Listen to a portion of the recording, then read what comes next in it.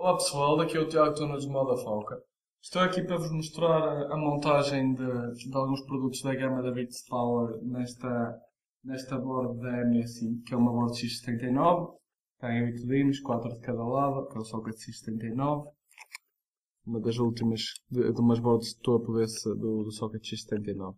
O que eu vou montar aqui vai ser um bloco da Bitspower de CPU e um bloco de RAMs.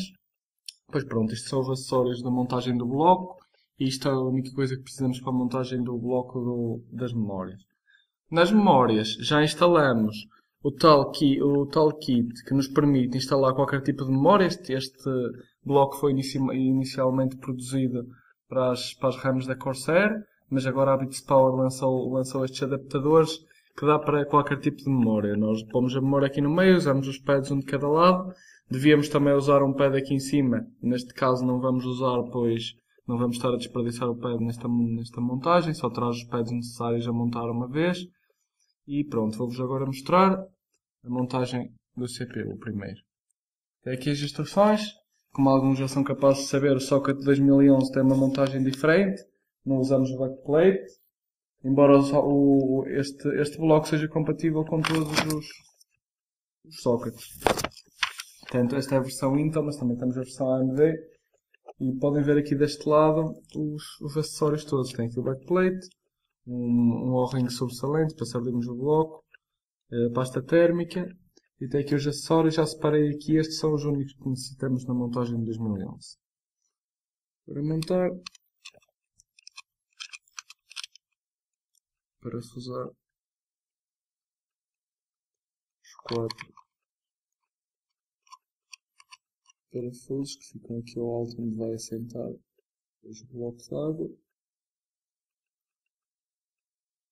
Neste caso nós estamos a usar a CPU, não temos aqui nenhum disponível, mas a montagem é exatamente igual.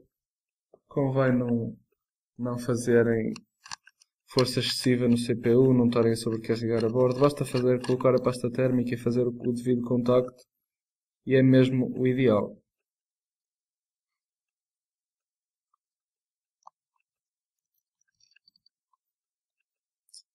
Pronto. Agora leva as 4 molas. As molas é que permitem que nós ajustemos a força que vamos exercer aqui. Até convém aqui meça os centímetros da ponta do parafuso, os milímetros da ponta do parafuso até à borda. Se tivermos material para fazer isso é o ideal.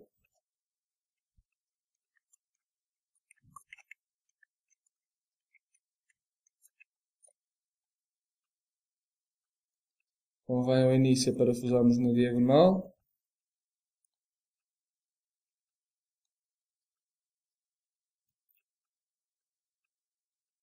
Depois colocamos também os outros dois restantes na diagonal.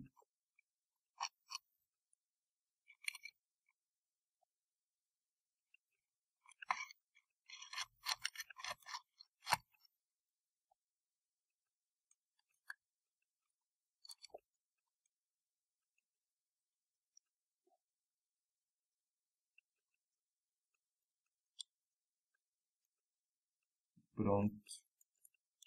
É parafusar todos igual, tal como eu disse, é 60 pressão. Está montado o bloco. Depois é uma questão de colocar os conectores. Posso dar aqui um exemplo, como podem ficar aqui. Aqui 2 exemplos de conectores.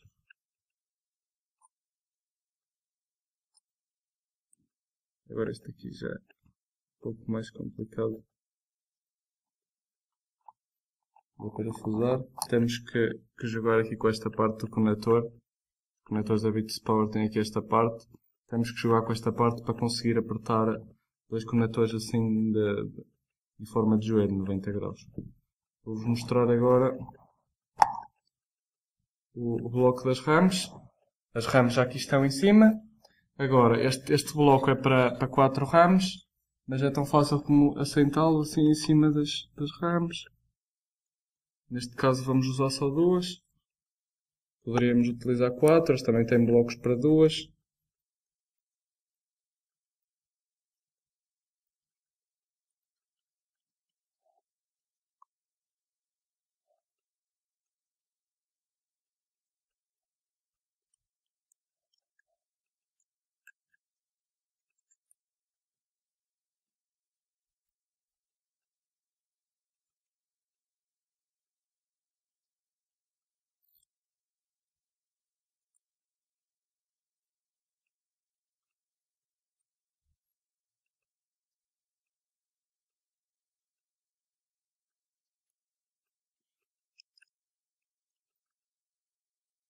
Este.